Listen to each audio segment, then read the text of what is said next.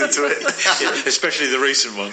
Oh yeah, the James Bond one. Yeah. Yeah. So have you seen the James Bond one? I have. Yes. So what's your view on it? Because there's been most people have said yeah, it's okay, but I've heard people say well, it's just James Bond as well. Yeah, but those are the people that are not into that particular genre of film. Yeah. You know, if you're half inkling on spies and Bond type thing, I think you're going to love it. I haven't seen it yet, by the way. Definitely, yeah. So I've actually got some notes written down. So they are spoiler free, so don't worry, you're not going to be thinking like, oh, hang on, why did you spoil that? So I wrote, I really enjoyed the movie overall.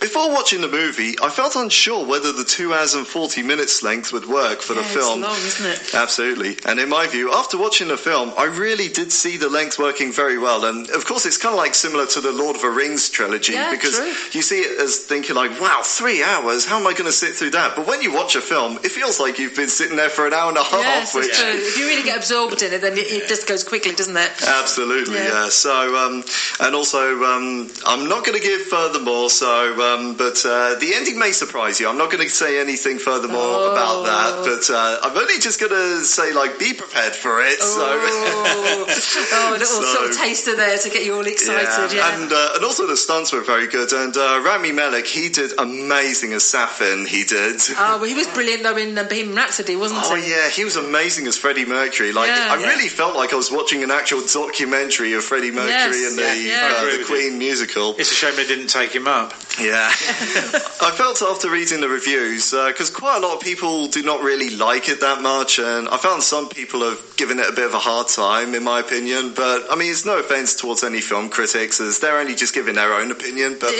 funny saying it, I was not a fan of the first 3 Daniel Craig James Bond films. It was only until Spectre, that's when I noticed it actually got better, and No Time to Die, it actually got even better as well.